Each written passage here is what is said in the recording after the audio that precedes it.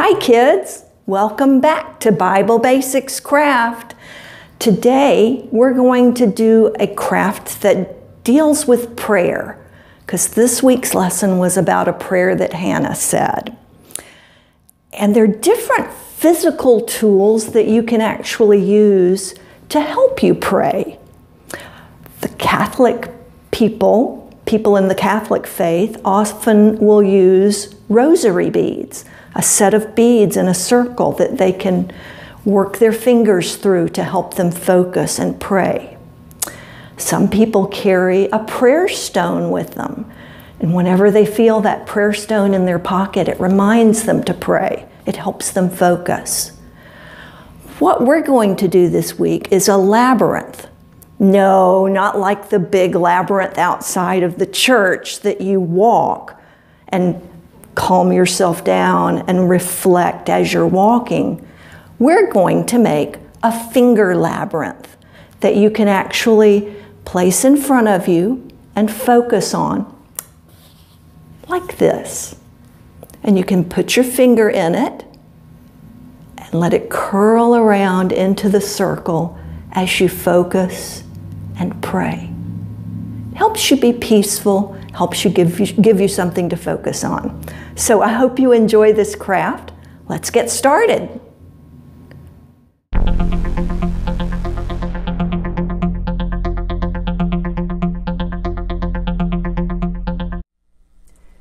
In the first chapter of the first book of Samuel, we read about Hannah's prayer at the tabernacle. Verses 12 through 14 say, "As she kept on praying before the Lord, Eli observed her mouth. Hannah was praying in her heart, and her lips were moving, but her voice was not heard. Eli thought she was drunk and said to her, 'How long are you going to stay drunk? Put away your wine.'" We're going to look a little more closely here at two of the phrases that were in that reading. Praying before the Lord and Hannah was praying in her heart. This phrase, praying before the Lord, is very different than praying to the Lord. Praying to indicates a direction. God is above and distant. Praying before indicates intimacy and unity. Praying to indicates separateness. Now this phrase, praying in her heart, this is referring to a person praying in a manner of total absorption into God's presence. It is worship of spirit to spirit. Hannah was utterly oblivious to what was going on around her, or that Eli was looking on suspiciously and critically. In the 17th and 18th verses we read, "Then Eli answered and said, 'Go in peace, and the God of Israel grant your petition which you have asked of him.' And she said, 'Let your maidservant find favor in your sight.' So the woman went her way and ate, and her face was no longer sad." Notice in verse 18 that the act of pouring out herself to the Lord in complete honesty brought peace and comfort to her. It's not that she became certain that now she would have a baby. It's that the closeness with God, done in a humble and sincere manner, gave her that peace that passes understanding. Right. So let's see what's in our bag today. All right. Oh, clay,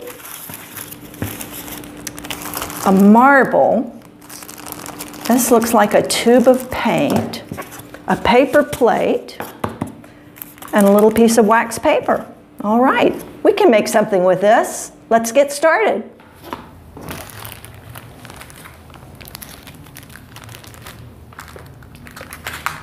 All right, I'm going to open my bag of clay, and I read a trick about working with air dry modeling clay. It says if you put some lotion or cream on your hands first, it will keep the clay from sticking. Now, when I made this, I had clay stuck all over my hands. So this is going to be my experiment to see if this hand cream actually helps. So I'm going to squeeze a little bit on my hands, rub it in, and you'll get to see, as I will, whether this works or not. Okay, now I have greasy, slippery hands. I'm going to take my clay out. I've got it wrapped up with some water and a paper towel around it. So prepare to get messy. And it's a big rectangular block. I'm going to just tuck that away. Now, this is the hard part. You have got to soften this clay by working with it and squeezing it and moving it around and getting the warmth of your hand to soften this clay. It's kind of cool, but you have to be patient and just keep working with it until it's soft and you're able to make a nice, smooth ball with it. So check back with me in a minute and we'll see if it's ready to go. Okay guys, I'm about ready to say that putting lotion on my hands beforehand probably didn't help one bit. So scratch that idea. You may just want to wet your hands every now and then as you're making your nice soft ball. And once you get a ball shape, we're going to find a good work surface. This will come up with some water and paper towels. I did it on my kitchen counter. Right now you can see I have a piece of glass that I'm working on. So I can press this down and I'm just going to try to make a circle. If you're feeling really ambitious, you might make a heart shape or something similar than that. But we are going to be putting our trail into this clay. So don't make anything too complicated, because this is going to be a nice, big, fat trail for our fingers to go through. So right now I'm just pressing and trying to make a circular shape, trying to level it out. So work with your clay and see if you can get a nice kind of circle that you're ready to build your maze into. Check back with me in a minute. All right, your idea is to just sort of make it nice and level across the top, although that's going to change in a minute. And to give you an idea of how thick this is, we'll look at how big it is. So it's smaller than the paper plate you have. So it's about, looks like about 3/8 of an inch thick or 1/4 inch thick. Now, you have in your bag a little marble. And we're going to use the marble to help us make the trail. It's nice and smooth. I wonder if I should put lotion on the marble. I'm going to start in the center and press down into the clay and then just sort of roll and push it around and make a serpentine sort of shape that just keeps growing and growing and growing. And it may be a little bit messy, but the nice thing with clay is that if you make a mistake, just patch it and go back again. So check with me in a second, and hopefully I'll have a little labyrinth. All right, kids, so this clay will dry in the air. You don't have to bake it or anything. It will dry fairly quickly. In fact, I'm already starting to see little areas where it's drying out.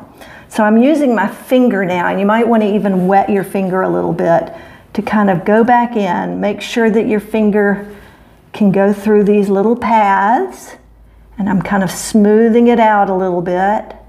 Just having a real good messy time here.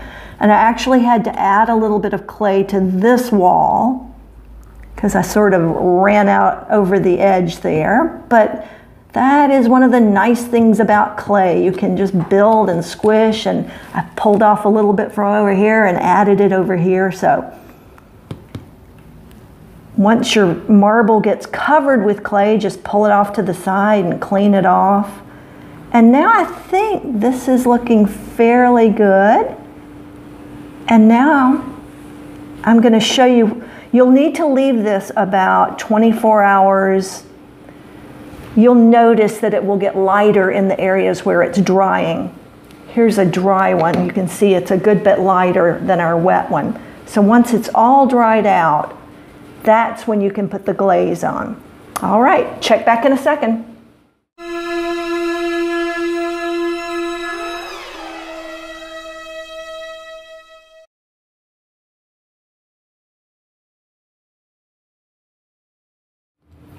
So guys, I was getting ready to transfer my labyrinth over onto this paper plate. And at that point, I remembered why I included a piece of wax paper in your bag, your craft bag. That is because we probably should have started this project out by putting that ball of clay on the wax paper. But Miss Leigh forgot. And let me show you the consequence of forgetting to put it on the wax paper. Your labyrinth will stick to whatever surface you have it on. So, just a good reminder that you might, and I'll put a reminder in the movie here, the video, but this is what happens when you don't put it on wax paper. Hopefully though, you can kind of reshape it and then allow it to dry on this paper plate. Okay, check back in a second. Now, once your labyrinth is dry, we're going to, and make sure you don't see any dark areas because we're going to be putting our glaze on. Your glaze is in this little tube. I've sealed it up with masking tape. Hopefully it has made it to you and not dried out or spilled. So think what I'm going to suggest is just go on and squeeze it right into your labyrinth. Kind of work your way around. There's no really any reason to, yeah, I think that's going to be plenty of glaze for you. And it just looks like white glue. Take your paintbrush that you've gotten from a previous class and just start making sure that everything has some glaze on it, even the outside edges. The glaze is going to act to smooth this out, and it's going to add a beautiful dimensional color to your holy object that you'll be using to help you pray. So I'm going to spread this around, make sure everything is covered, and then once it's dry, I think you'll be very pleased to pull this out whenever you're feeling the need to talk with God or just to open yourself up to hear God's message to you. Guys, thank you for joining us on this craft. I hope it's been fun. I'm going to get rid of some of that. And I hope you've enjoyed learning about Hannah. And we will see you next week. Here's how the labyrinth looked once it was covered with the glaze and I had removed a lot of that excess glazing. And this glaze will dry fairly quickly, so you'll be able to use it. Here I'm going to offer you a suggestion on how you might use your labyrinth. So friends, I was going to show you a good way you can utilize a prayer labyrinth like the one we're making in the craft this week. Set aside some time and some space that you can focus on trying to communicate with God. I'll go on and warn you, sometimes you're going to be more successful than other times. Sometimes it's going to feel really good. Other times you're going to feel like, why did I do that? But the important thing is that you set aside some time to do this. The prayer labyrinth will be able to help you focus. So, I've lit a candle here. It's quiet. I'm seated on the floor. And now I'm just going to concentrate on breathing in and out. I'm going to say the Lord's Prayer as I meander my finger around the spiral of the labyrinth back and forth. You might find there's a word that you just want to repeat over and over. The important thing is, as your mind wanders, try to bring it back and concentrate on God. You might want to focus one prayer session on thankfulness. You could focus one prayer session on thinking of other people. You might focus one prayer session on just focusing on things that are worrying you that you want to share with God. But the labyrinth can serve as a tool to help pull your focus back to what you need to be doing if you want to establish that connection with God. So, let me begin my prayer. Our Father, who art in heaven, hallowed be thy name. Thy kingdom come, thy will be done on earth as it is in heaven.